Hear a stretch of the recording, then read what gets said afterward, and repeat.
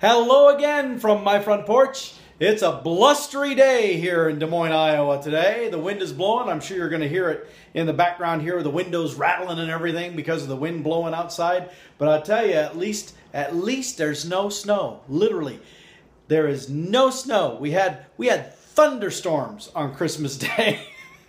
And whatever little snow was left is all gone now. So from my vantage point, again, I'm very pleased with that. I'm very happy. But you know, speaking of Christmas stuff, some people just, I am so amazed at some people. You know, Christmas is a full, 364 days away, and there are people right here on my street who already have their Christmas decorations up. Can you believe that? Okay, so we just had Christmas yesterday. All right, I get it. I understand.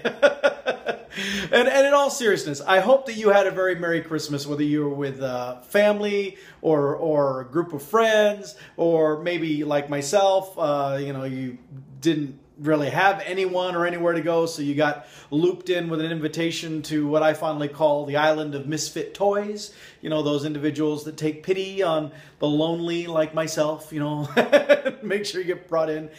But I do want to give a shout out to my good friends Jack and Tara, who ever since my divorce, they have been wonderful in inviting me over for the holidays, any of the holidays, to come over and join with them at their house to have all the holiday festivities. People observe that I comment about going out and hanging out with different friends and going to see different local live music bands and stuff. And I know a lot of people through those circles. But, there's a difference between knowing people and then having the people be friends enough with you that they would invite you to make sure that you are not alone for the holidays. And so, friends like Jack and Tara are really great friends. And even though they wouldn't like me bragging about it, sorry, folks, I am going to brag about it just a little bit anyway, because I am very, very happy that I did not have to spend Christmas alone, because I had these good friends who looked out for me. That was fantastic. I appreciated it very, very much.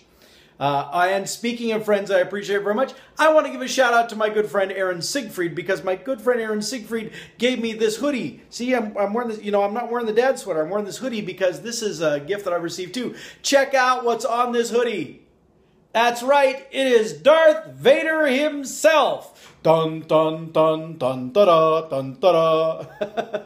Now, I have not yet had a chance to go see the new Star Wars movie. I shouldn't say that. I could have gone to see it if I went by myself, but I keep trying to find someone to go along with, to share that fun with, that joy with, and that just hasn't worked out so far. So I'm still hoping I'm going to get to go see that in the theater and enjoy that.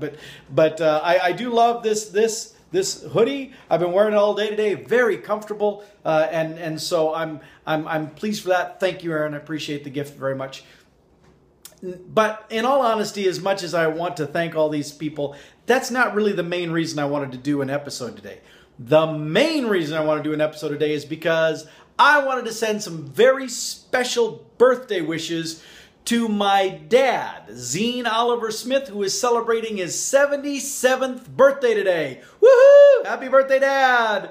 Now, he doesn't have a computer, so he is not on Facebook. He's not on YouTube, but I'm sure that my siblings will get a chance to show it to him. If nothing else, I can show it to him when he and my mom are here visiting later in the week. They're going to be here as he's getting some cataract surgery done. And, rest assured, while they're here, we will do some more front porch time, because they were just so much fun last time.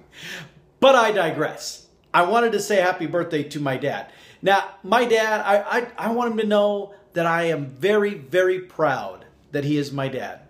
Now, that's not to say that we've always seen eye to eye. We have had some interesting times when I was growing up where we weren't necessarily on the same page with some stuff. And for a while I didn't really fully understand, what his problem was. Of course, when you're young, you just assume that anything that's wrong is always the parents' fault, because they're the ones that don't know what they're doing. In my dad's case, he really kind of didn't know what he was doing. I was the firstborn. He was an only child, and his parents were pretty strict, pretty specific about everything. And so that was what he grew up with. He was ill-equipped to be a father at the point that I came along. And I don't say that to bash him. I say that as I understand that was what he was dealing with at the time. Now, since then, they had a lot more practice because I have 4 other siblings who came along. So he had much more opportunity to work things out. But still, even though there were some rocky times that my dad and I had, today I can honestly say that I love that man very much. I'm very proud to be his son. I am proud to have him as my dad. You know, he can still be a little crazy and a bit of a handful at times, but come on. Who of us does that not fit every now and again? Come on. So really, you know, this is a guy who I mean, when I was a kid, there were so many times that I looked up to him and I wanted to be like him. Even during times when I, you know, struggled with some of the other emotional things and stuff, but I always saw him as someone who was a good man, the kind of a man to try to emulate being, especially during his time when he was a police officer, and I would see how he would help people, and I would see how, even though he was in a uniform wearing a badge and other people would be bad-mouthing police officers and all, people always treated him well. They treated him with respect because he treated other people with respect. There's one story that I want to share about his time as police officer that really to me was a huge thing. I'd never really thought about how serious my dad's job was until I heard about this story. And this was one of the last experiences that he had before he ultimately left the police department. But he went to a domestic disturbance call with a couple that he was aware of, that he knew, and they'd had on again, off again problems. They were always getting arguments all the time. And so he goes to these people's house, and it turns out that the wife is called because the husband is the one who has moved out. And he's not supposed to be there. Maybe a court order and stuff. He wasn't supposed to be there. Well, anyway, the husband had apparently gotten drunk and had shown up at the house. Well, when my dad pulls up in front of the house, this guy is leaning in the passenger side of his vehicle out in the driveway, and he sees the cop car pull up, and he scrambles something, he slams the door, and he runs into the house. Well, my dad goes into the house, and he goes up to the door, and the wife is just all upset, and she says, he can't be here, you got to get him out of here, he's not supposed to be here. And so my dad goes in, tries to talk to him, and the guy's drunk, and he's not listening, and he's saying, I want to say goodnight to my children, who apparently their bedrooms are downstairs in the basement. So she is saying, get him out of here. He's going to wake the kids. And, you know, personally, as an aside, I think that at this point, the kids are probably plenty awake with all of the shouting, but irregardless. She's saying, get him out of here. He's not supposed to be here. He's insisting, I'm going to say goodnight to my kids. And my dad is trying to talk to them both and get them to calm down. Well, the husband just takes off down the stairs. And my dad's like, oh, man. And so he goes after him. He goes down the stairs after him. My dad gets about halfway down the stairs, and the guy in front of him suddenly stops, turns, and he has a gun. And he puts the gun in my dad's stomach, because again, he's lower, so he just boom, right up into his stomach. And my dad looks down and sees this gun, and without saying anything else, the guy pulls the trigger, and my dad says that he watched that hammer on that gun go boom, and he just said it was like slow motion. And it went click. And as soon as it did that, the guy takes it and he throws the gun to the side and says, oh, it's just a toy anyway. Well, by this point, another officer has shown up and is standing up in the living room, looking down on the stairway, seeing all of this happening, and he has his gun drawn. And had that guy not thrown the gun to the side, the other cop undoubtedly would have shot him. But my dad is standing there still waiting for his heartbeat to start back up again, and gets a sense about it. He grabs the guy, they come back up the stairs, and as they're getting into the top of the stairs, the other officer has retrieved the gun, and he says, no, this ain't no toy, this is a real gun. My dad's heart, again, sinks. Well, in the events that ensued, they came to find out that out in the guy's car, in the driveway, because the wife could say, go ahead and search it, it's on her property, that in the passenger side where the guy had been when my dad pulled up, there was this box of a box of bullets that he apparently was trying to load the gun. But he was drunk and he was fumbling with it. And then my dad scared him in the cop car and he pulled up and the guy ran inside. Had my dad been just a little bit late getting there, had he been a minute later or so, there would have been bullets in that gun.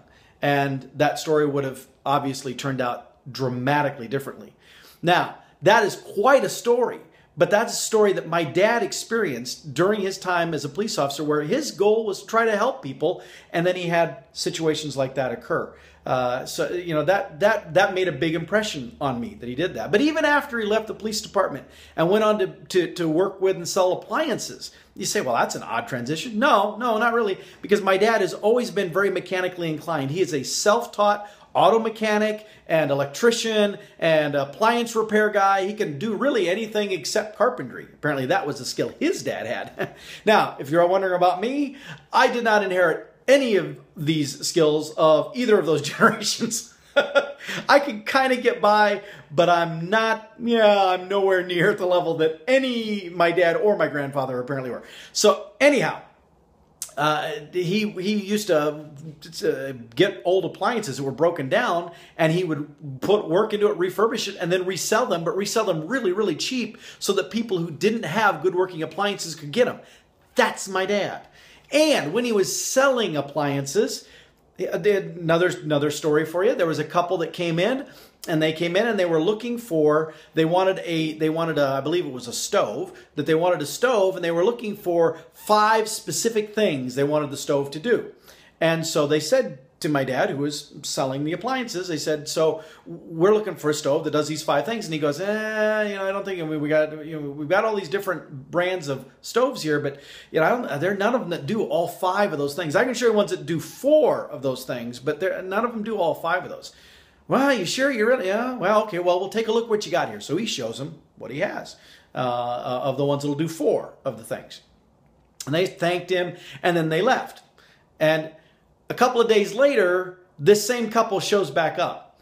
And they said they went to other appliance places there in Carroll and maybe other communities, but they went to other appliance places, and they asked the salespeople there the same thing. They're looking for a stove that does these 5 things. Can you sell us a stove that does these 5 things? And all of the other places, the salespeople said, oh, yeah, we got stoves to do that stuff. Yeah, I got one right over here. And they would show the couple the exact same stoves that my dad had shown them. But my dad had told them about the 4 things that it would do and explained why none of them did the 5th. Now, I don't know what those things were. I don't remember that part of the story. That doesn't matter. What matters is these people came back to buy the appliance, the stove from my dad, because if they were going to have to settle for a stove that only gave them 4 of the 5 things, they were going to buy it from the guy who was honest with them and told them that up front. That is my dad. So I am very proud of the type of man that my dad is. Now, again, he has his rough edges. We all have our rough edges.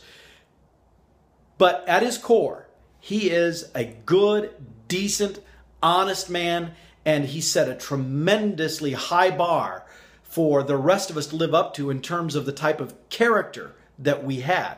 Now, he also taught us how to be a character, too. But still, I love that man. I love him to pieces. And today he is 77 years old. And I just had to say very happy birthday wishes to him. That's why I got the happy birthday bag up too. Well, I mean, Christmas is done, so I took the Christmas bag down. But I put the happy birthday bag up because of my dad's birthday. So, even though most of you watching this don't have a clue who he is, trust me, he is a great guy. So please join with me in singing happy birthday to him, will you? Happy birthday to you. Happy birthday to you. Happy birthday, dear Dad. Happy birthday to you. and many more. Really, love that man, love him to pieces, and I'm looking forward to having both him and my mom here visiting on my front porch here in the next few days as well. So, be looking forward to that. Thanks for joining me this time, and I'll see you next time from my front porch.